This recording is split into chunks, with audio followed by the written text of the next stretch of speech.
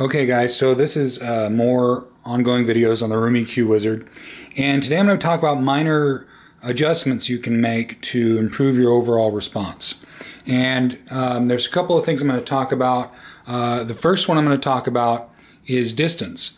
Now, I've had some people question me about changing the distance on the subwoofer, and essentially what we're talking about here is, let's get into the AVR speakers manual.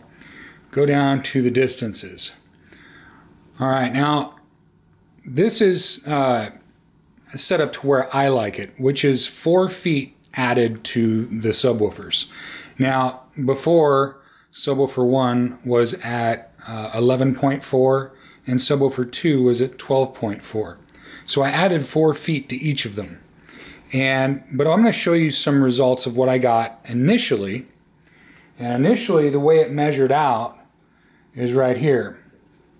Now, this is a better looking graph, sort of. I mean, I've got some problems here, and I think that has to do with running 2 different sized subwoofers. Again, I'm running the PB-2000 with the PB-16 Ultra. And I don't normally have a dip in the, what do you call it, the 60 hertz range like that. In fact, let me see, which one is it? Yeah, this was my initial measurement here that I took with you guys while you were watching that other video. So as you can see, I did not have that dip right there. This was the first measurement I took, and then after calibration, this is what it looks like. So I think that this has to do with running subs of different sizes. Now, what I'm going to show you, I'm going to show you how I fix this in here in a minute. But that gives you an idea. I have that there. It shouldn't be there. So that's one thing. But the first thing I'm going to talk about is changing the distance. Now, with the distance settings, I started and I just added 1 foot of distance and measured. Okay? Added 1 foot. Added 1 foot. Okay? So as you can see, it dramatically changes the graph as you get, you know, above the 80 hertz range. And so we go from this all the way down to 4 feet, which is where I like it. Now, we'll go ahead and take these others away and see what happens when you just change the distance 4 feet. You can see that in here, I've got a lot more bass response in the upper range, in the 100 hertz range, 80, 90 hertz. It's just doing a little bit better. It's a little flatter looking graph. You know, we can take this graph out. That doesn't look so bad, except for that dip at 60 hertz. 60 and 60 hertz, that's not a good looking dip. But other than that, you can see that I gained some response, you know, once we got above the 80 to 90 hertz range. It just looks a little flatter. There's fewer dips, and the dips that are there are smaller. So that's kind of what you're going for. That's why I even messed around with changing the distances. And then you can go down here and look at what happens when I add 5 feet. Okay, looks pretty good still. And then, let's see, I think this is 6 feet. Yeah. So there's 6 feet. Now look what happens at 6 feet. You get these big old dips right over in here. There's a big old dip at 125 and an even bigger dip at 141. So, you know, there's a limit. There's a sweet spot to adjusting the distance. For me, I think it's 4 feet in addition to whatever your AVR sets your subwoofers at. But, you know, again, measuring for yourself will really tell you the tale. All right, so we'll go back. Now, okay, so I've got the distance set up to where I want it. So that's one tweak. You increase the distance a little bit. I think what it does is it shifts the phase of the subs just a little bit, shifts the timing, so that you get less interference with your mains, because your mains are putting out bass and so is your subs. So if you kind of shift them so where they're not colliding as much and canceling each other out, you get a better looking graph. And that's, you know, again, that's where we started, kind of a choppy looking graph, and this is a little better looking. All right, so now we've got this issue. Now, again, I think it has to do with having subs of different sizes. Normally, I've got more of a dip like towards the 75 hertz range, but this is a little bit different. So I got to playing around with some things, and this is where the PB-16 Ultra really shines as far as what you can do with it. A lot of people will say, well, you know, it's not an auto calibration, it's just manual. You can only go in and make manual adjustments. Well, yeah, it's, you know, you've already got, chances are if you're running something like a PB-16 Ultra, you've already got an amplifier or a preamp or some sort of processor that's already capable of doing all of your auto EQ, okay? But what I'm concerned about in this particular situation is fixing this little bump and this little dip here. All right, so I wanted to try different things. Let's see, let me find the one I wanted to get to here. Okay, so your natural instinct, okay, right here is 63 hertz, roughly. Okay, so let's add some boost to 63 hertz.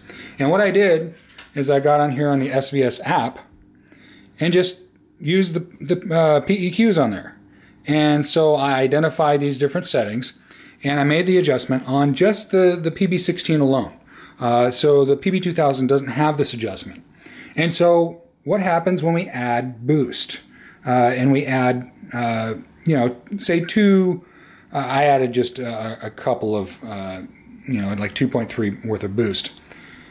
It didn't fix nothing. I mean, it's, you know, it's mildly better, but it looks almost the same. There's really no change, okay? So that didn't work. So what happened is I decided to go and add more. Let's see what happens when we add more. It kind of actually made the problem worse. I mean, you know, this is where we were before, or this is where we are after adding boost, and this is where we were before. So it really, no net effect change. Let me make this, maximize this here. Okay, that's a little better. All right, so we got nothing out of that. All right, so now I kind of already showed you what I did here, but I'm going to show you a little bit more in depth. What I did was instead of adding boost, I figured, okay, that's probably a cancellation. What if I remove the PB-16 Ultra output at those frequencies? Bingo. All right, we lost a little bit up here, right around, you know, 54 hertz range, but in reality, we've got a much flatter looking graph. Okay, a little bump is okay. That's not so good. But that bump is a lot more acceptable. And the way I did that, again, was this is, let's see, there's PEQ1, and PEQ1 I've got it at 64 hertz, and I've got the boost at -12, so I'm taking it way down. You can see that dip there. And I've got the Q factor way up because I want the Q, I want to affect a very narrow range. Now if I was going real wide range, let's see if I can get it to work here. My real wide range is be a big old dip there, and I don't want that. I just want to focus on, okay, my phone stinks. All right, I wanted to focus on one particular area. And I did that and improved it a little bit, but then I still had a little bump there, so I went to 56 hertz and only took it down -6 dB and still a Q factor of 10 because I'm doing some precision stuff here. And so that is what you can do with the PB-16 Ultra. It's very versatile, and this is just, I mean, I don't have any lights on or anything. I just put this up because I just was kind of messing around, discovered this, and wanted to make a video on it. So that's the kind of thing you can do when you can adjust the PEQ like that. Now, of course, you can use, you know, any sort of, you know, like the DSP 2x4 will do the same type of thing. But then again, being able to adjust it on the fly like this and just take a quick measurement, you know, it really helps. And so, you know, it's nice to be able to have such control over your EQ so quickly. You can really just go through it and find everything and just make these little adjustments. And again, you know, this is why I'm, you know, pretty serious about wanting to have two matching subs. Because again, normally I don't get that dropout there. That's a unique thing for me so far. So having the same subs really makes a difference. That's the first time I've seen that kind of dip with using dual subs. Usually it's closer to the crossover point. But just being able to have that and being able to make those adjustments, and realizing too that, you know, you don't want to boost a null. You know, when you've got, excuse me, when you've got, well, let's do this even better. Let's see, where was that? I think it was here. I know it was here. I had a big old dip. Where was it? There it was. Okay, so like on this, the last thing you want to do, all right, I mean, this is kind of high in the range anyway. You're not going to use your sub to adjust this necessarily, but right here, this big old drop off, you don't want to try and boost that. It's not going to work. If you boost a null, you're going to increase the amount of power your subwoofer's putting out, but it's not going to overcome that null. That's what I showed you before when I tried to boost it. It just didn't work. But if you take it away, that might solve the problem, just at that particular frequency. So it's kind of different. I didn't expect that. It's something I was just kind of messing around with. I haven't, you know, really done manually queuing like this before until I got to messing around with the PB-16 Ultra. So anyway, that's kind of a cool thing.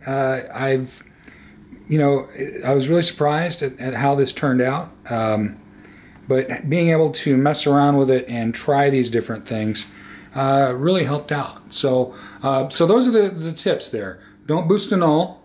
Try adding some distance to your sub, and if you've got the you know, the Room EQ wizard and you're able to take these measurements, find out what the best setting is, adding or maybe even subtracting distance.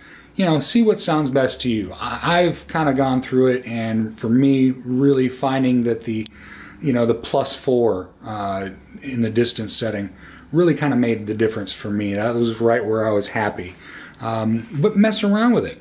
And then when you have these issues with cancellations, maybe try taking some of the output out of one sub or another. And that's another thing too, is I tried to take it out at 90 or 88, and it did nothing for me, which tells me if I had the other sub, maybe I might have been able to take it out of that and have it work. So, you know, it's a lot of experimentation and just kind of messing around with stuff. But anyway, guys, I just want to talk about that. It was kind of a neat little thing. I just messing around with this stuff. I did get everything EQ'd together, you know, the PB-16 with the PB-2000, and you know, use the room EQ, or the room calibration with the Denon, and it did a pretty good job. I mean, that's a nice flat looking graph. So we just had that little bit of cancellation. Use the PEQs on the PB-16 Ultra, took care of that. And I'm going to be, you know, delving into the PB-16 Ultra a lot more in terms of, you know, using the different tuning frequencies, using the different, you know, like movie modes, all that stuff.